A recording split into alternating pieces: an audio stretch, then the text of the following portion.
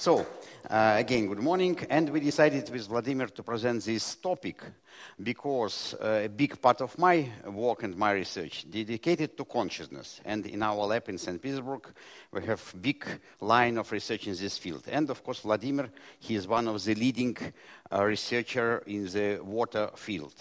So we are meeting from him from time to time in different parts of the world, not only in Russia. And we discussed that, in principle, water may be not only just the origin of life, but that may be origin of consciousness. And you know that in 21st century, we are developing new science of consciousness. And next week will be at the conference on consciousness in Sweden, led by Professor Hamerov. And this is really absolutely new line in Western science. At the same time, you know that 21st century, it is developing of new science of water. And now it's 11th year that we can present this science.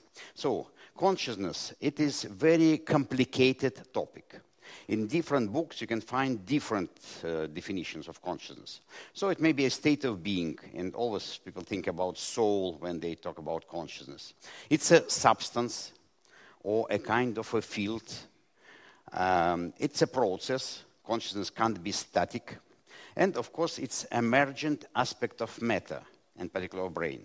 So consciousness, from one hand, it is related to matter, and first of all, our brain will be discussing later, and to some kind, it is related to everything what we have now. But, that's important, but the common notion of consciousness, it's a property of human brain. That's the common notion. But consciousness, it's a common property of all biological subjects. And now we can prove that they all have awareness, memory, and foresight. And now we have a lot of proof of this.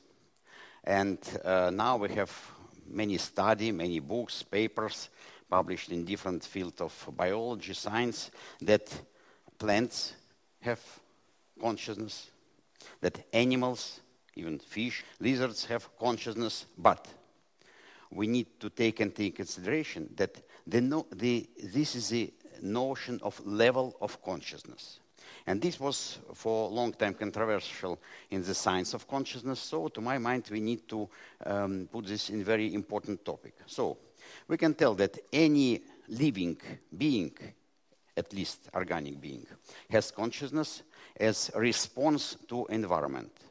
And any living being can transform its behavior, its functioning in accordance with environment. Of course, next level, those are living beings who can somehow predict their behavior and change environment around themselves.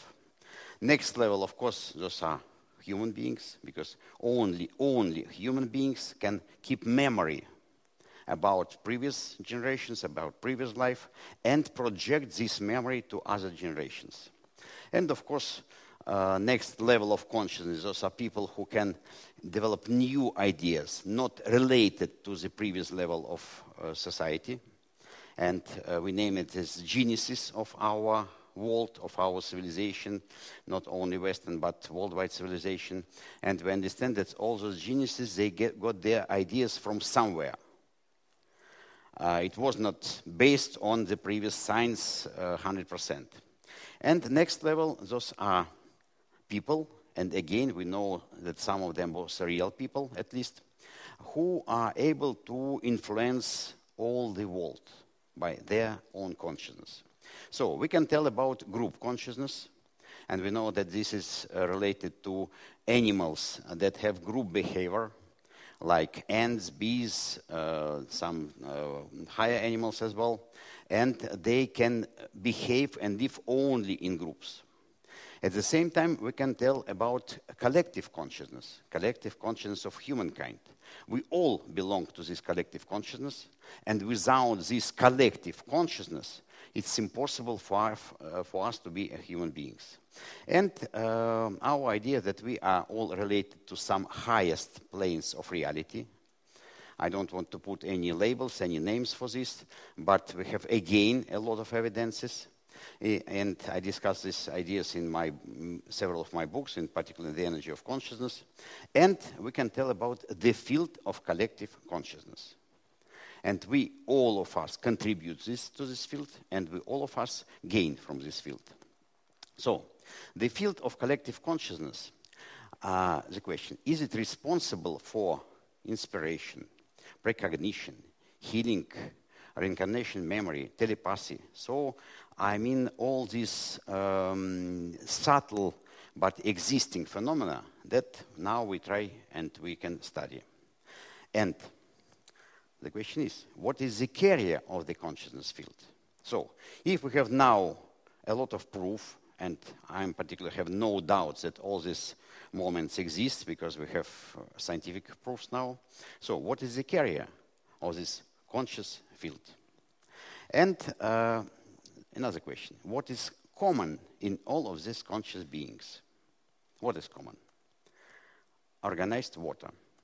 So, only water has memory, awareness, memory, and foresight.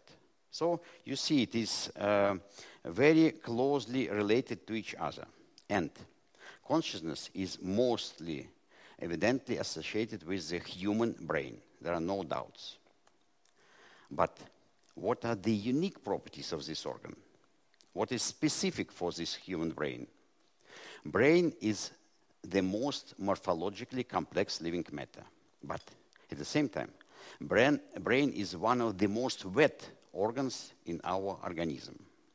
Water in the brain is most sophisticatedly, dynamically structured. And water constitutes the majority of brain matter. As in any other tissue, it is represented by both extracellular and intracellular fractions. In the brain, its specific states are provided by exclusively complex architecture of neurons and auxiliary cells. Their predominantly fiber and branching structure ensures at any moment specific structural organization of the brain water. So, we believe that just the structure of water plays essential role in forming of all tissues in the development of fetus. And then the structure of brain has specific influence on the water or liquid in the brain. So oxygen-dependent metabolic processes proceeding in central nervous system, much more intense than in other tissues, and provide for the permanently highly excited states of brain living matter. Continuous and highly organized, and of course coherent, change of structural and energetic states of aqueous component brain matter may provide brain with the property of being both the receptor and emitter of informational signals, in particular but not exclusively of electromagnetic nature. And you know that properties of the brain has been visualized thanks to the most sensitive technique, functional magnetic resonance imaging. And now we have a lot of research, dynamic research in fMRI. This method directly evaluates the state of water in cells and tissues. And you know that this method was invented by Dr. Raymond Damadian in 1971, who was basing on the Gilbert-Link idea of water structuring in living cells. So first, he got his idea of Gilbert-Link. Then he reorganized this idea and he put it in practice, and now we are using this fantastic instrument. So, in particular, Dr. Damadian suggested that water is more organized in normal cells than in cancer cells. So, in normal signal, we can have signal from water, and it constitutes organized structure. In cancer or unhealthy cells, water is much more chaotic. And don't you think it looks like ideas of Professor Pollack? Very similar. So Gerald Pollack was able to move on next level of understanding of the same issues. So Brain. The question is brain able to affect material world, represented by acquisitive systems? And in our lab, we are using our own technology, electrophotonic imaging technology, that allows us to study water. And we, together with Vladimir, we propose hypothesis that water may change its properties under the influence of human consciousness. And thus change may be quantitatively evaluated and transformed to other media, both by direct contact and digitally. And it's not just idea, it is absolutely clear experiments. So this is our latest camera, Sony Bible camera. And with this camera, we are doing a lot of experiments on remote mental influence to water. So we have special water sensor. People, of course, they should understand what it's all about. And then they can send their intention remotely to water. And please have a look. This is a dynamic signal of water measured for some time. It's maybe 10 minutes, 20 minutes, 10 hours, doesn't matter. And typically, if water is stable, it's quite stable signal. Then we ask someone to send intention from Japan, from Germany, from United States. And you can see water response.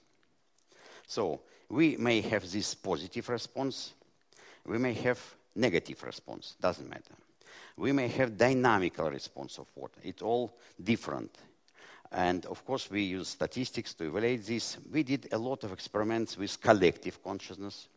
In particular, it was sonant water intention experiments done under the guidance of Lynn McTaggart, who was organizing thousands of people by internet. And at the particular moment, they were sending intention to our lab, to water sensor. Our latest experiment was just recently. It was a group of our students, interested people in Russia, and they collected in Moscow, in other cities. It was 11 people. And at some particular moment, from 11 to 11:30, they were sending their intentions to our lab. And I turned on 2 parallel devices in the lab at 9:40 around, and then I left and closed the door. So the system was operating in totally automatic mode, in offline regime. And I came back only by 6 p.m., turned off, and then we processed all the data by internet with our software, downloaded to server. And please have a look. These green bars, those are the moments of intention. So every bar, it's half an hour of measurement. And you see it was absolutely, and those are 2 sensors. So both sensors responded to this moment. And we are measuring different parameters, non-independent parameters. So this is the area of signal or intensity of signal. And this is the spectrum of signal. It's standard deviation of signal. And you understand it's different parameters. So you see that area decreased at the moment of intention and then again increased. So it shows us that it wasn't random variation. And standard variation highly increased just at the moment of sending this information. So we have many experiments of this kind. Of course, I don't have time to present this. But one of the major obstacles for scientific investigation of mind-matter interaction is the absence of understanding of what is the material basis for such a dynamic entity as consciousness, nesting in the brain, and for its propagation outside it nests. We suppose that water, the most abundant substance in the universe, may play the key role in all consciousness manifestations. You know that now main concepts of consciousness based on quantum principles. And I like very much this quantum field theory of brain states, developed started from Umezawa to Vitiello. And idea is as follows, that application of quantum field theory describes why and how classical behavior emerge at the level of brain activity. Because we understand that brain operates on classical level. The relevant brain states themselves are viewed as classical states. And this is the power of this approach that I like. Similar to a classical thermodynamical description, arising from quantum statistical mechanics, the idea is to identify different regimes of stable behavior, phases, attractors, and transitions between them. This way, quantum field theory provides formal elements from which a standard classical description of brain activity can be interfered. And a lot of discussion with Professor Vitiello demonstrated that it's really very significant and gainful approach that allows to give a lot of practical applications. But we know those gentlemen. And we understand that quantum field theory of water, to our understanding now, it's the most comprehensive and most powerful theory, and you know that it was totally confirmed by experiments. So in both cases, both for consciousness and for water, we have same type of theory. And in 2,500 ago, it was told by great philosophers that water is the principle of all things. All things are created from water, and all things return to water. 2,000, 500 years ago, later, it is scientifically proven. Water is the second most abundant substance in the universe. Not only on the planets, but in all the universe. And it's proven now. And our planetary system, it is absolutely wet. Now water in different forms are found on practically all planets. And of course in our Earth we have a lot of enigmas. And now we have some very interesting theory and a lot of proofs that quantity of water inside the Earth may be several times more than in the oceans. So it is still enigmatic. So I want now to go to conclusions. So consciousness is omnipresent. And we had this idea in our Russian cosmic philosophy, and now this idea more and more accepted by science. But water is omnipresent. It is not only here, it is everywhere in the universe. Consciousness receives and stores information, no doubts. But water receives and stores information. Consciousness is described by quantum field theory, and water is described by quantum field theory. We have different states of consciousness. We can tell about altered state of consciousness, we can tell about different phenomena related to consciousness, and all of them, it is our idea, may be related to the states of water. So, water is the carrier of consciousness. Water is responsible, is responses to human consciousness.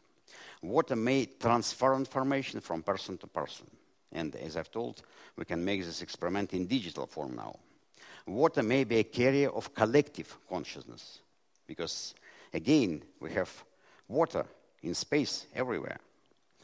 Thus, water appearing as the most abundant substance in the universe, capable of never-ending transformation from ground to excited states and back, may be the key entity integrating the world both on inorganic, organic, and consciousness state of matter.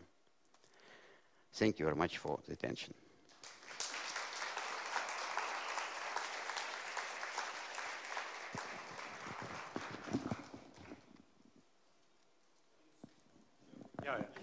Could you say something about the sensor that you were using, and what is it really measuring? What's the principle? You see, we have instrument, it's named BioWell and biowell.com, and we are using a standard platinum sensor that we insert into water.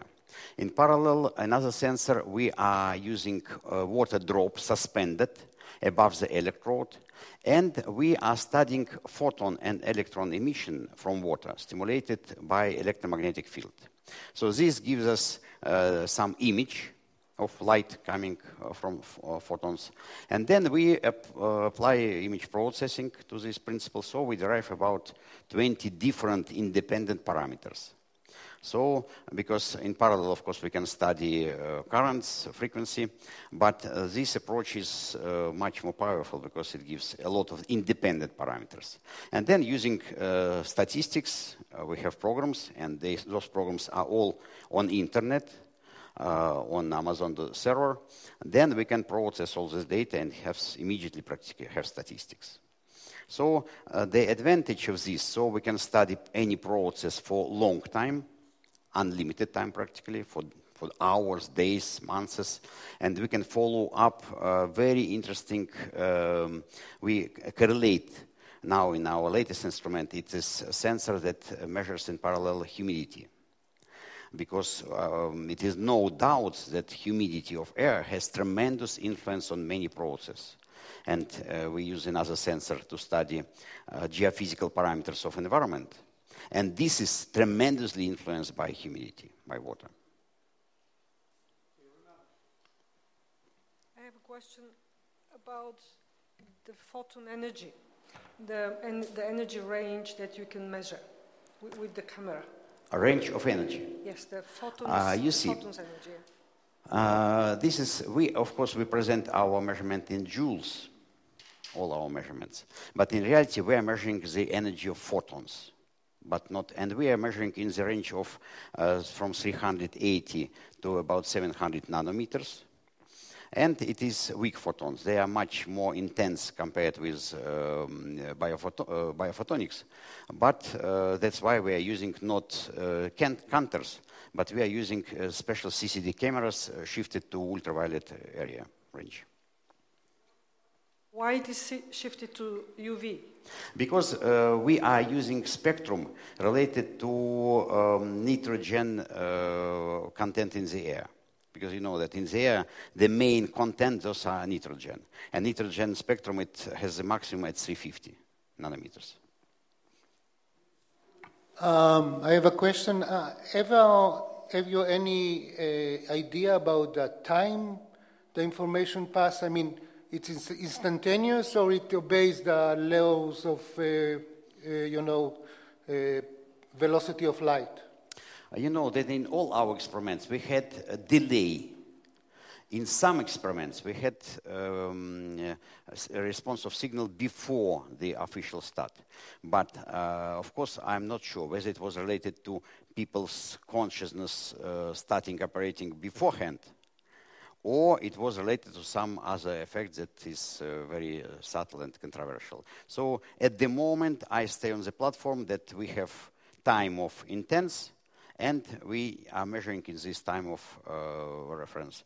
At the same time, of course, it's very easy for us to evaluate everything because we have timelines, we have all statistics, and in this statistics, it's very easy to calculate any parameters. So it's an instrument, as in any instrument, you see every interval, it's half an hour. We can put this in any other interval because it's continuous signal. Hello, Konstantin. I'm Nikolai Blom. Thank you for a very inspiring talk. My question is more philosophical. Many of us have been brought up as reductionistic, objective scientists. And there seems to be a paradox now if we want to study consciousness using consciousness. Could you comment on that? Should science become more subjective going forward? Yes, thank you. It's a very interesting topic because really in 21st century we start a real study of consciousness only because of existing of new instruments. As in Galileo time, due to telescopes, he was able to study universe. Now, using fMRI, other instruments, we can study consciousness in dynamics. Because one of the main obstacles of the modern biology and medicine, it is static. We don't have instruments to study life in dynamics. Maybe only heart rate variability and cardio monitoring, nothing else in reality. And this is because life is dynamic. And consciousness, it's dynamic representation of life. So, to my mind, I don't see contradictions because it is not just individual person who are sitting and meditating in cave. It is now science. And science is powerful only when we have collective consciousness of scientists, as we do now, as we can generate independent data in different laboratories and conform or disapprove our results. And then, of course, we can generate some crazy ideas. And the more crazy the idea, the more powerful would be the answer. So I see this as a new step or new stage of our Western development, not only scientific. Because in Western science, there are no notion of consciousness, not at all. And this is a big drawback, both for biology, for medicine, and of course for life itself.